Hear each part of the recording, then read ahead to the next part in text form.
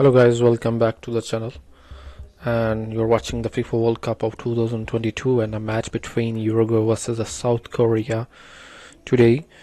So first of all, I'm going to introduce the lineup of both sides. So here's on the screen the main line of Uruguay. So Shores and the Nunes and the Pelstri are the main forwarding striker side from Uruguay, and Valverde and the Bentancur and Vecino are the main middle side of Uruguay.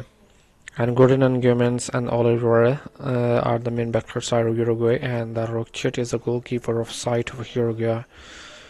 So the team lineup combination is extremely high for that is 4-3-3 from Uruguay side, and the other side of the South Korea, that is Wang, are the main striking side, and Son and Jian are the main forwarding side from the South Korea, and the Jong and the Hwang are the middle side of South Korea.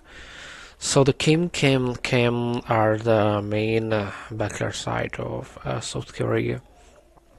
And Skam is a goalkeeper side of South Korea, so they have also a good extremely combination. Good is a 4-2 and 3-1 combination from the South Korea. So let's move on to the stats and highlights of both teams. First of all, shots competition is 8-5, and the shots on target is 1-0, and the possession rate is 55% of 45. The passes rating is 462 and 374, and the pass accuracy 80% to 78%. Fouls rate is 5-9, yellow cards is 1-0. Red card is 0-0 and the offside is 1-0, and the corners rate is 3-3.